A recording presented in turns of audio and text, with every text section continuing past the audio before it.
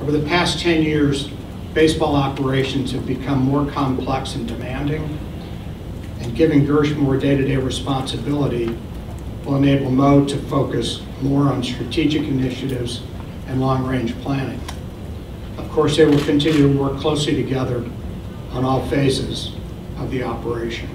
Congratulations to Mo and Gersh on these well-deserved promotions, and we look forward to much success in the future under their leadership. This is an exciting day for our baseball operations department and group, as I believe this will allow us to take a fresh view on many topics and issues that confront us. The timing of this is ideal.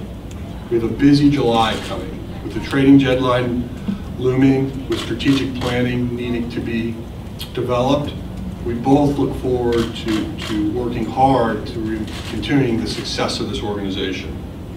As we transition to these roles and leadership, I will work closely with Mr. Gersh during this time.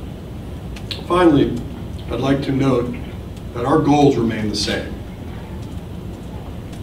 We expect to win, we expect to compete, and we expect to put a product out on that field that all of you can be proud of. And I promise you this, that even though the struggles of this season have been difficult, we're going to continue to work hard to get back to where we want to be. I'm excited. This is an exciting opportunity for me. I'm excited to work with all the great people we have in baseball operations, whether it's the guys in the back of the room from the front office, the people on the field, the scouts, our coaches, our trainers.